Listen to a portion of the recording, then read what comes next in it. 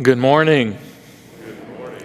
Welcome to First Presbyterian Church in the heart of downtown at the intersection of faith and life. We're so glad you made a decision to worship with us in person and also via live streaming on this, the second Sunday of Advent, in which traditionally John the Baptist comes on the scene to prepare the way for the coming of the Messiah. And also it is the tradition of First Presbyterian Church on the second Sunday of Advent to have our children's Christmas program. And this year we're going to be celebrating how God is faithful for God's promise through telling the story of salvation through the Jesse tree. And so we're so glad to have our children in worship as well this morning. Let us prepare ourselves to worship the living God with our call to worship. Please stand if you're able for the call to worship.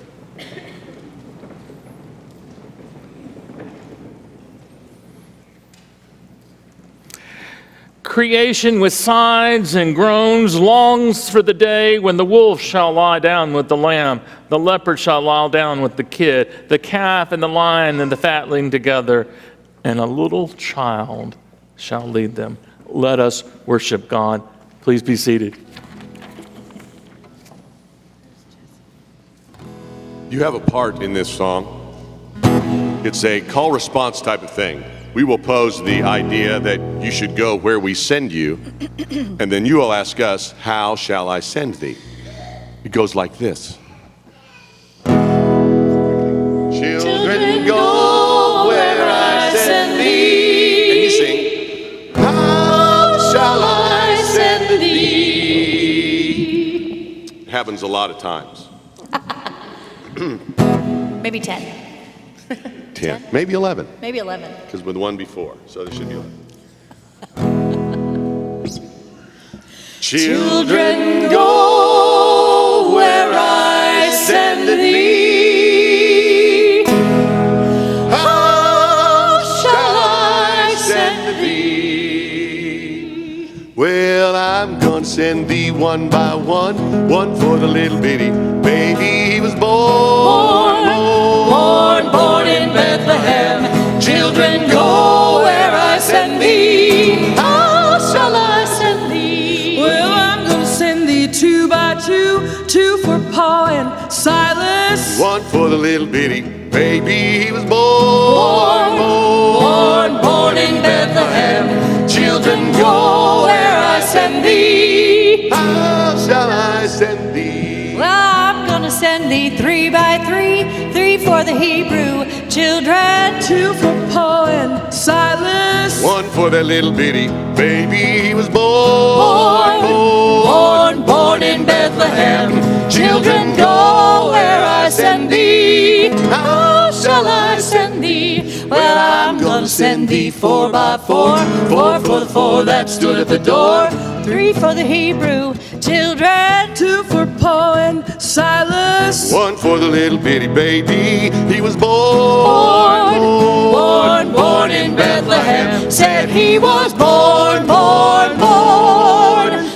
in Bethlehem.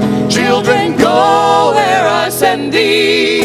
How shall I send thee? Well, I'm gonna send thee five by five, five for the five that stayed alive, four for the four that stood at the door, three for the Hebrew children, two for Paul and Silas, one for the little bitty baby. He was born in Bethlehem.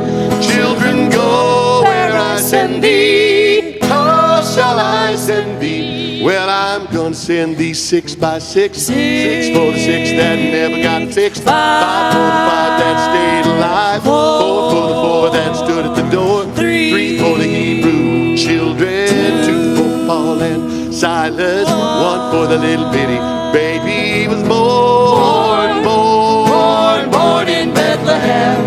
Children, go where I send thee. How shall I send thee? Well, I'm gonna send thee seven by seven, seven for the seven that never got to heaven, six for the six that never got fixed, five for the five that stayed alive, four for the four that stood at the door, three for the Hebrew children, two for Paul and Silas.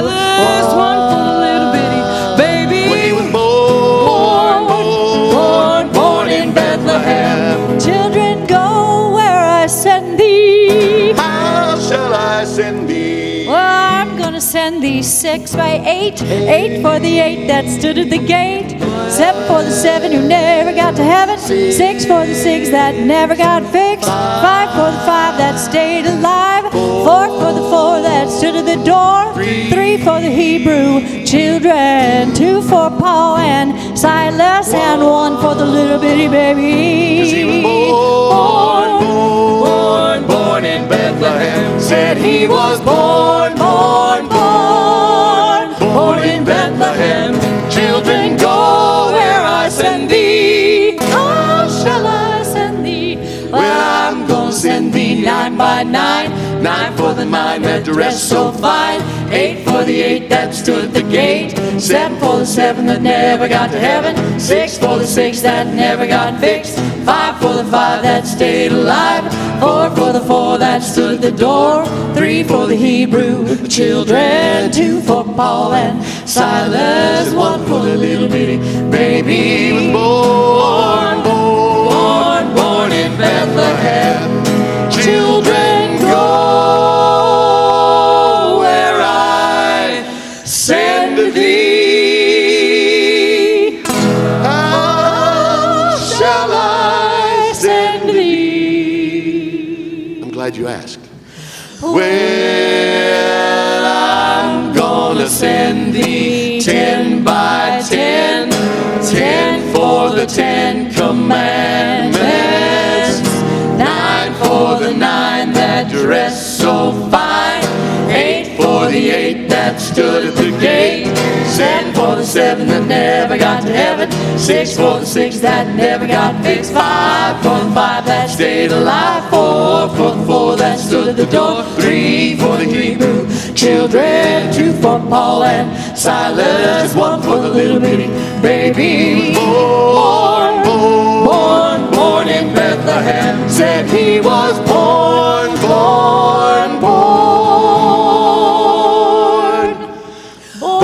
in Bethlehem.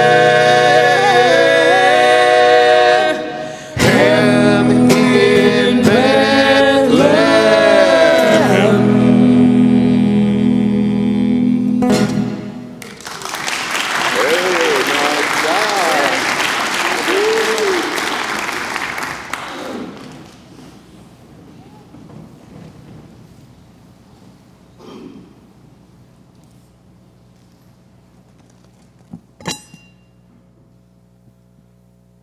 Today is the second Sunday of Advent. Advent means coming.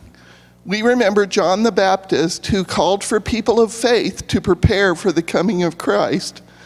There is much to prepare for in being ready for the coming of Christ. Besides the usual preparations for this time of year, like having our tree up and presents wrapped, John reminds us to prepare for the heart of Christ's coming. Heart preparations involve repentance, starting over again in our relationship with God, being baptized, giving the hungry bread to eat, the homeless a place to sleep, and those who are in need of love, a warm embrace.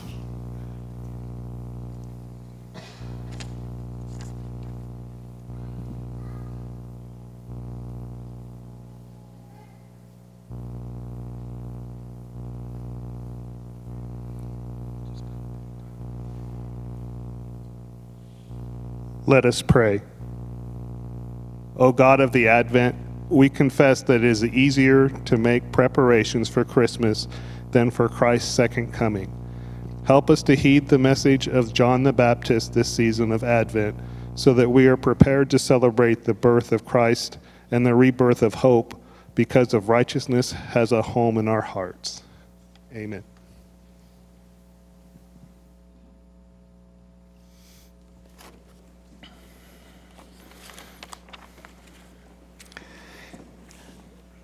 In the spirit of John the Baptist, who called the people to repentance, let us use the prayer of confession printed in our bulletin for our public confession, and let us use the time of silence for our personal confession. Let us pray. God of the future, You are coming in power to bring all nations under your rule. We confess that we have not expected your kingdom, for we live casual lives, ignoring your promised judgment.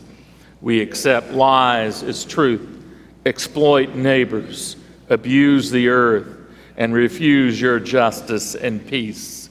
In your mercy, forgive us.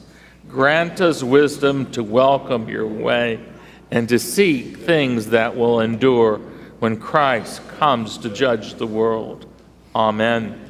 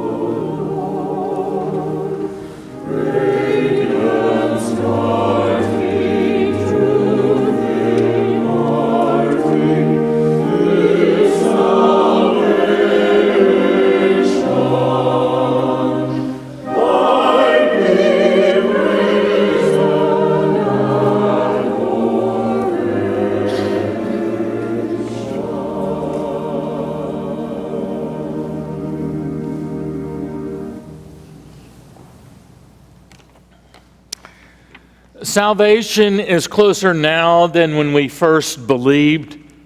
Heed the voice of John the Baptist crying in the wilderness, "Repent and bear the fruit of repentance, and know the joy of being forgiven."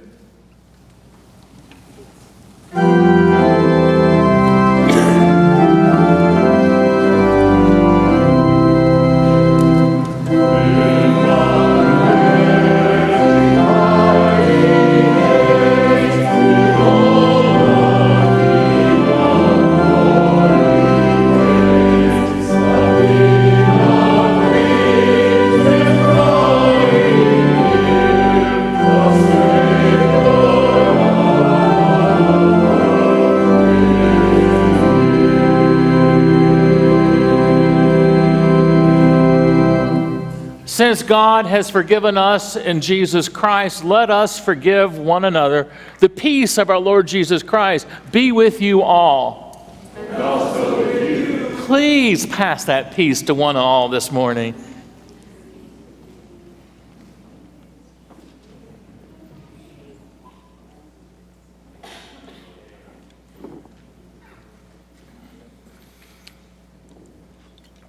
Please be seated.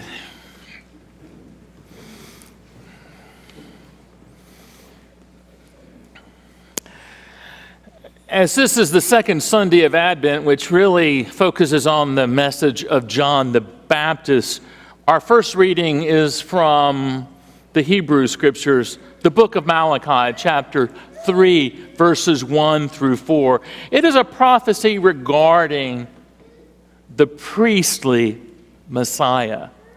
You heard that right. I said the priestly Messiah. One of the discoveries of the Qumran caves, the Dead Sea Scrolls, is that the Essene community did not expect one Messiah, but they expected how many? Two. They expected a priestly Messiah, one who would get the house of Israel in order. John came baptizing for the remissions of sins, and all of Israel went out into the wilderness to be baptized by John. And so that Israel might be able to perform its historic functions to be a priest to the nations. The second Messiah would be that of the king like David. It would be a kingly Messiah, one who would establish God's rule here on earth. And one of the first things that the kingly Messiah would be to get rid of the Romans. And so this would explain why the people were so excited, because they believed John to be the priestly Messiah. So that meant that when John's ministry was over, that God would be sending the kingly Messiah. So hear about the one who's been tasked to prepare the way for God's kingly Messiah. See, I'm sending my messenger to prepare the way before me. The Lord whom you will seek will suddenly come into his temple, the messenger of the covenant in whom you delight. Indeed, he is coming, says the Lord of hosts. But who can endure the day of his coming? And who can stand when he appears? For he is like a refiner's fire and like a fuller's soap. He will sit as a refiner and purifier of silver, and he will purify the descendants of Levi and refine them like gold and silver until they present offerings to the Lord in righteousness. Then the offering of Judah and Jerusalem will be pleasing to the Lord, as in days of old, as in former years. Our second reading is taken from the Gospel of Luke. You've heard the song of Elizabeth and you've heard the song of Mary. This is the song of Zechariah, who is the father of John the Baptist. He is a priest. Zechariah was ministering in the temple when the angel came to him and announced what was going to happen to him and Elizabeth. They were beyond childbearing age, yet they were to be graced with the baby. Zechariah didn't believe the angel, and suddenly Zechariah is not able to speak. And when he comes out, they see that he has seen something, but he can only write it down. And when at last John the Baptist is born, when it comes time to naming the baby, and it was custom for the firstborn to be named after the father, and so they expected him to be called Zechariah. But suddenly, Zechariah is given speech, and he says his name shall be John. Upon saying that, he breaks forth in song of exaltation, for God has been faithful to God's promise in sending a deliverer and sending one who will prepare the way for the deliverer. Listen to Zechariah's song of deliverance. Blessed be the Lord God of Israel, for he's looked favorably on his people and redeemed them. He's raised up a mighty Savior for us in the house of his servant David, as he spoke through the mouth of his holy prophets from of old, that we would be saved from our enemies and from the hand of all who hate us.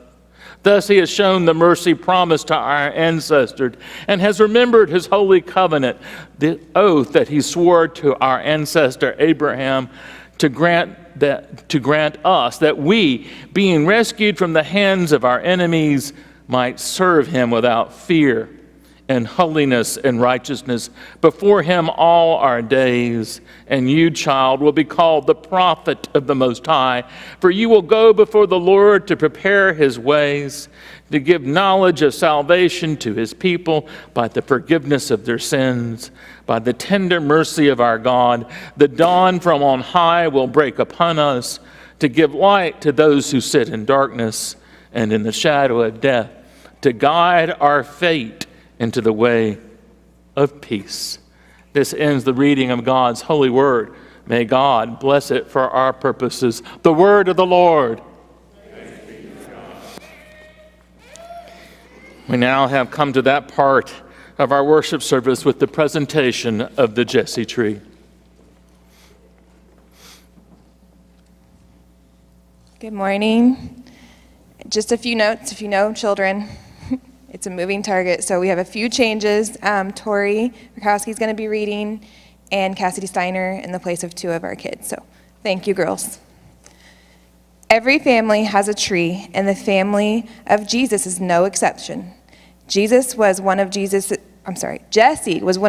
ancestors who lived in Bethlehem about 3,000 years ago. In Isaiah chapter 11, the prophet tells us that there shall come forth a shoot from the stump of Jesse, and a branch shall grow out of his roots, and the Spirit of the Lord shall rest upon him. For hundreds of years, artists have been inspired by this verse to make illustrations of the family tree of Jesse. Our Jesse tree is a representation of both the physical and spiritual heritage of Jesus. It is a visual reminder of those who came before Jesus who helped to prepare the way for the Lord. Right.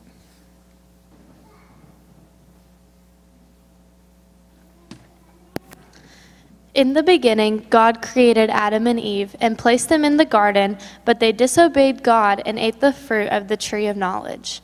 The apple reminds us that we do not always do the right thing.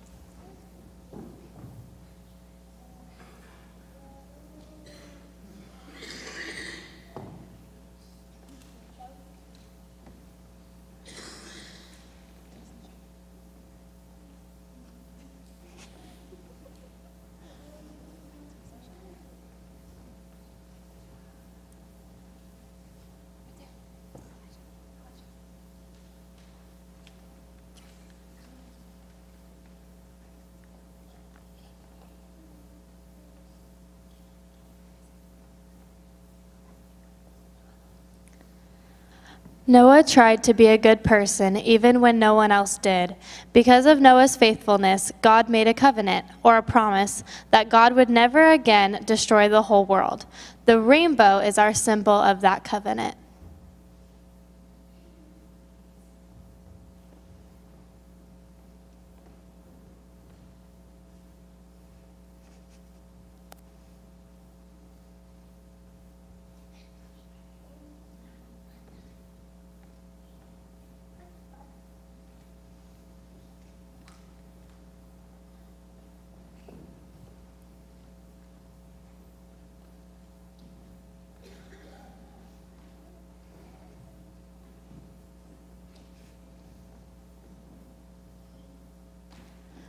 The Lord said to Abraham and Sarah, "Take your tent and leave your country, your relatives, and your family house, and go to a land which I will show you.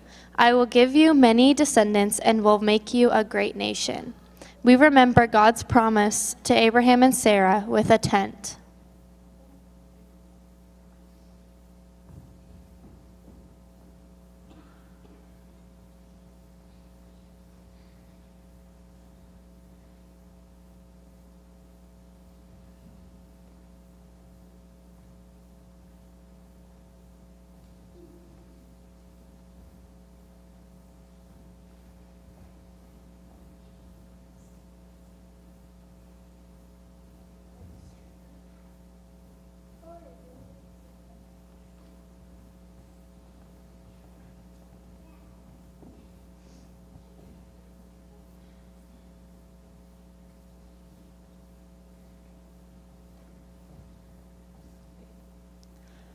Abraham and Sarah had a son named Isaac. His symbol is bundles of wood, such as those used in Old Testament times for burnt sacrifices. These remind us that Isaac was willing to sacrifice his own life if that was what God wanted.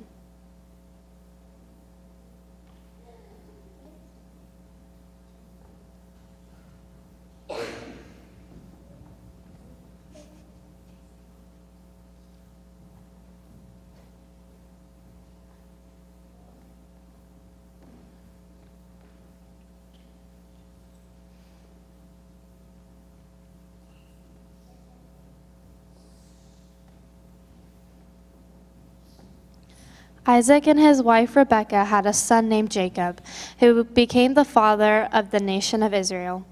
Traditionally, his symbol shows the sun for Jacob and 12 stars for his sons, whose families became the 12 tribes of Israel.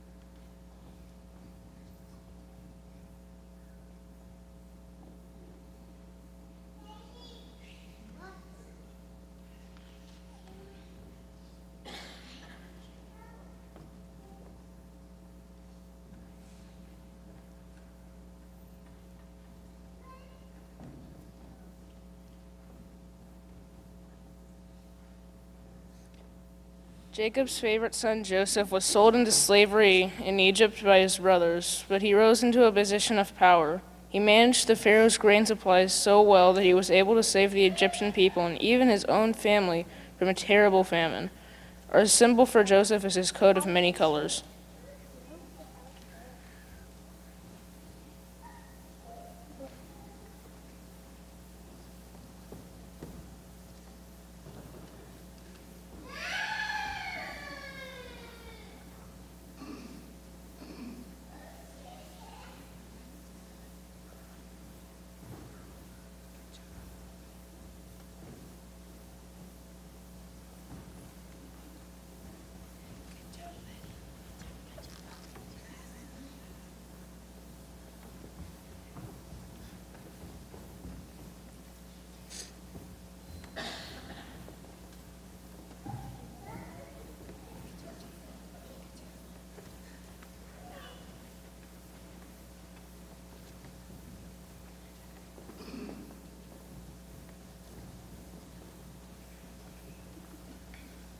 Many years after Joseph's family had come to live in Egypt, the Hebrew people had become slaves. God sent Moses to lead them out of Egypt and become a new nation. Through Moses, God gave the people the 10 Commandments as rules for the new nation. The tablets of the 10 Commandments remind us of Moses.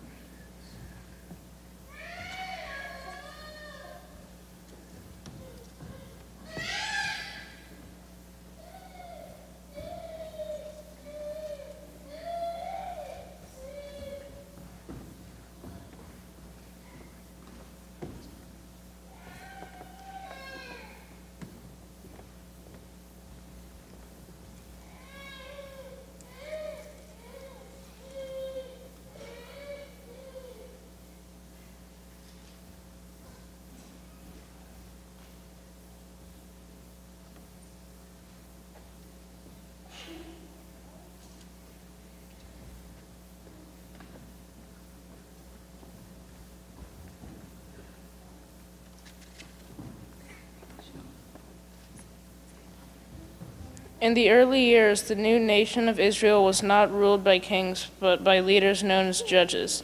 One of these was a strong and wise woman named Deborah, who helped lead the army of Israel to victory because when the men were afraid to go.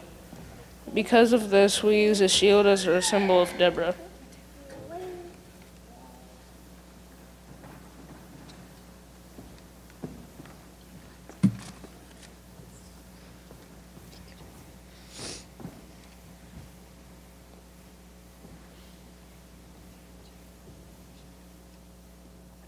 Ruth was a young widow from the country of Moab who returned to Israel with her mother-in-law. There she married an important citizen of the Bethlehem named Boaz. Because Ruth was gathering grain in Boaz's fields when they first met, she is usually represented by the symbol of wheat. Ruth and Boaz had a son named Obed, about whom little is known except that he had a son named Jesse. This is the Jesse whom our Jesse tree is named.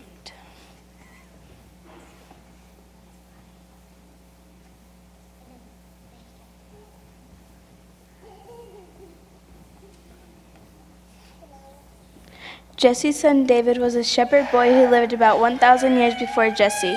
Despite his humble birth, David became Israel's greatest king because he was also a gifted musician. He is often remembered with the symbol of a harp.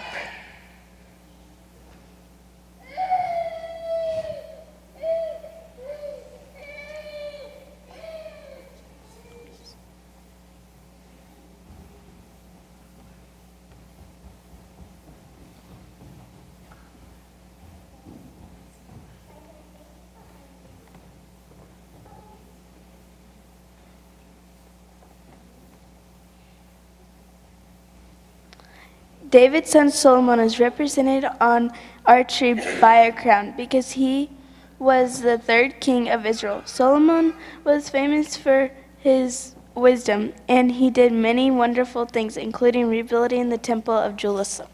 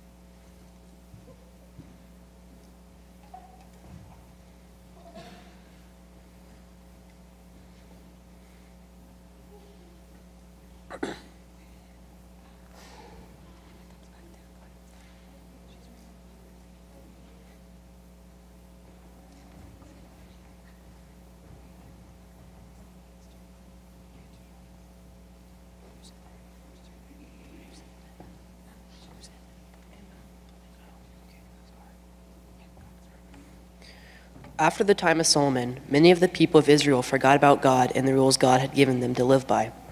During this time, God sent the prophets to remind the people how they should live. We place scrolls on our tree to remind us of the writings of the prophets.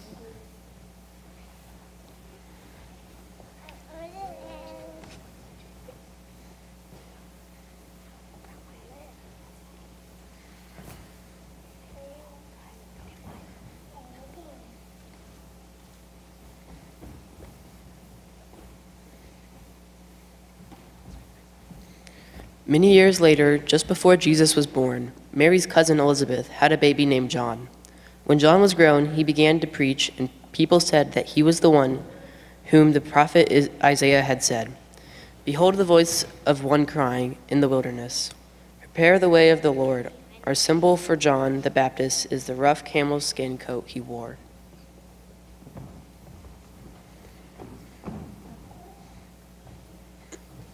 The Bible tells us that Mary's husband Joseph was a descendant of David. That was why Joseph and Mary had to go to Bethlehem, the city of David, to be counted in the census when Jesus was born. Because Joseph was a carpenter, our symbol for him is a saw.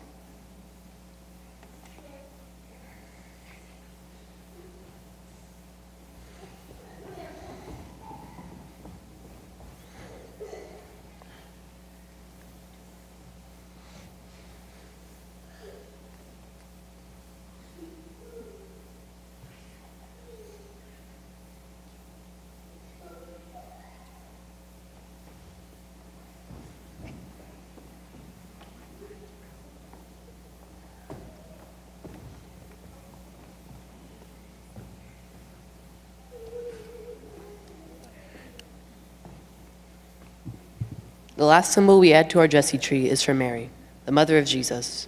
The Bible tells us that after the birth of Jesus, Mary thought back on everything that had happened and pondered these things deep in her heart. Therefore, our symbol for Mary is the heart.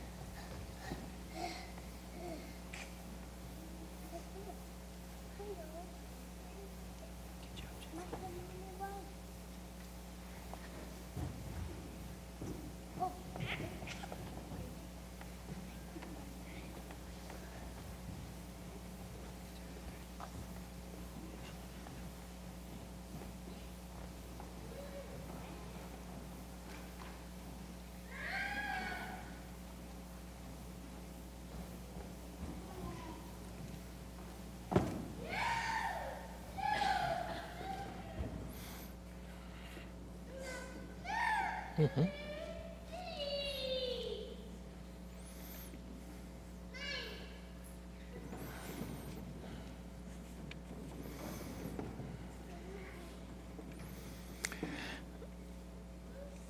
I think the children did a wonderful job, did they not?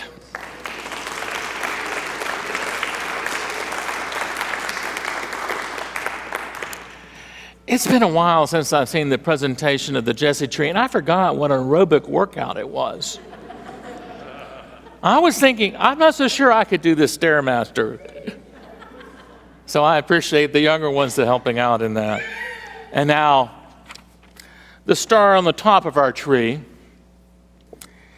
is there to remind us that this is a family tree of Jesus who came to be the light of the world. As the prophet Isaiah tells, the people who walked in darkness have seen a great light. For unto us a child is born, to us a child is given. And now our Jesse tree is complete. From Adam through Mary, we have traced the spiritual and physical history of Jesse's family. When we look at this tree, we are reminded that since the beginning of time, there have been people who have worked faithfully to prepare the way of the Lord and make his path straight. And we're challenged to do the same today. Our response of the word that has been done through presentation is with the Apostles' Creed. And the line that I want us to focus on is conceived of the Holy Spirit, born of the Virgin Mary. Let us stand and confess the faith of our baptism.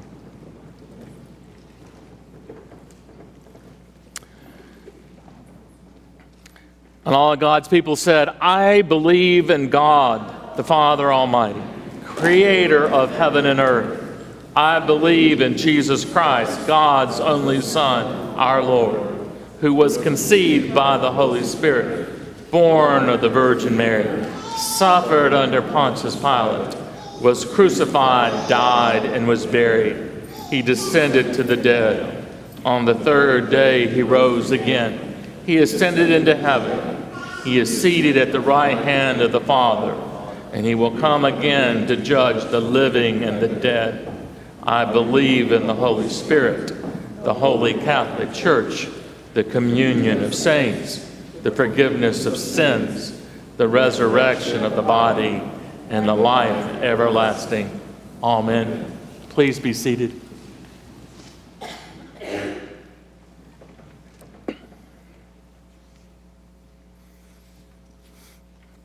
Let us pray. O God, in whom we live and move and have our being, we give you thanks for the precious gift of life, for the life that you've given us in Jesus Christ, your only begotten Son. May we be good stewards of this life that has been given to us, especially on the second Sunday of Advent, when we remember the ministry and message of John the Baptist, a voice crying in the wilderness, calling all to repent and be baptized for the remission of sins.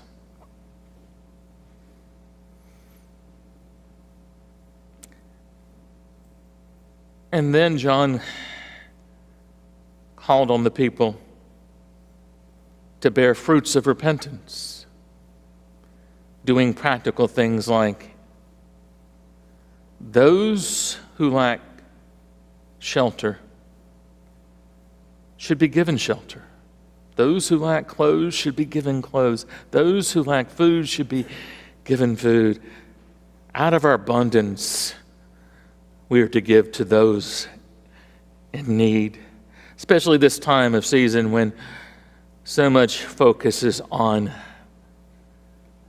possessions. Help us to cut through the commercialism of Christmas, to once again prepare our heart so that righteousness has a home when you come again. And as we celebrate your first coming, we lift up to you the concerns of the world. We pray for those in positions of authority at the national, at the state, and at the local level. May they render decisions for the common good. We pray for your church, that we might be salt and light. Salt that preserves the good in the world. Light that shines a light on the good in the world, so that others might see the good works in us and give glory to you, O Lord. We also pray for this church as we're faced with the adaptive challenge of being a small congregation in a big building. Give us a vision for the future. Let us pause during the season of Advent to wait on you. Let us pause this season of Advent to be still, that we might know you, our God. Let us pause this season of Advent for once again, for you speak your life-giving word. We pray for those in our congregation.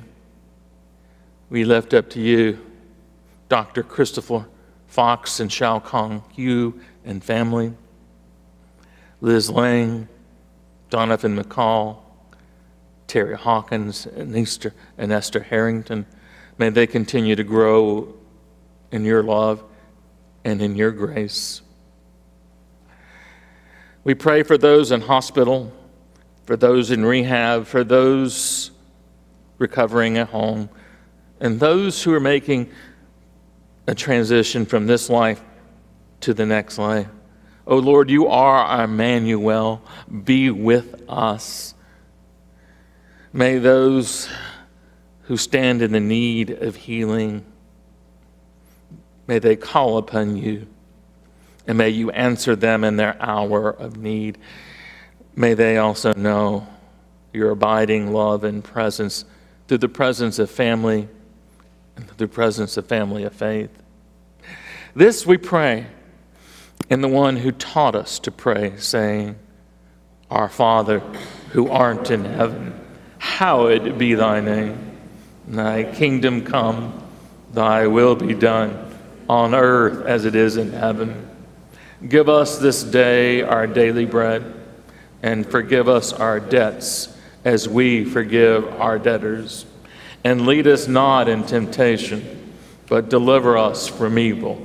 For thine is the kingdom and the power and the glory forever. Amen. Let us continue to worship God with our tithes and our offerings, remembering the words of Jesus. It is more blessed to give than to receive.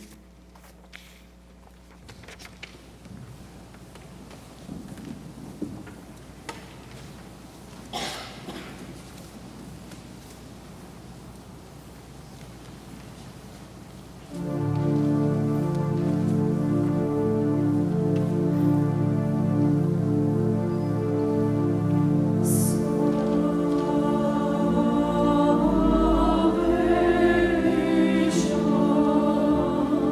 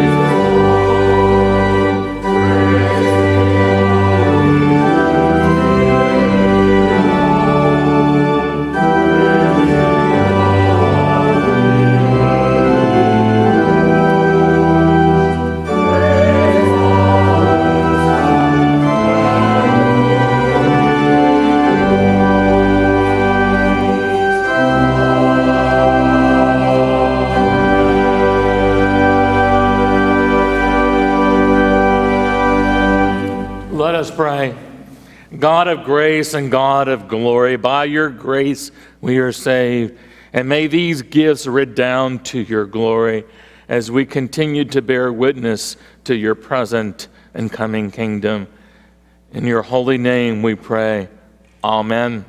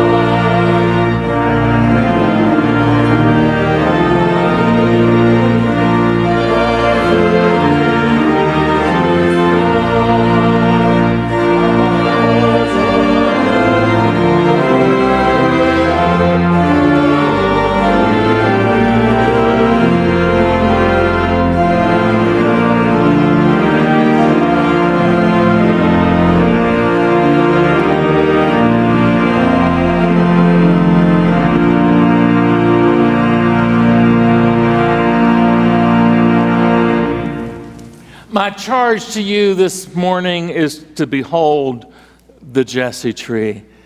Through all the symbols you see on this tree, it is a story of salvation. In fact, I'm going to teach you a German word today.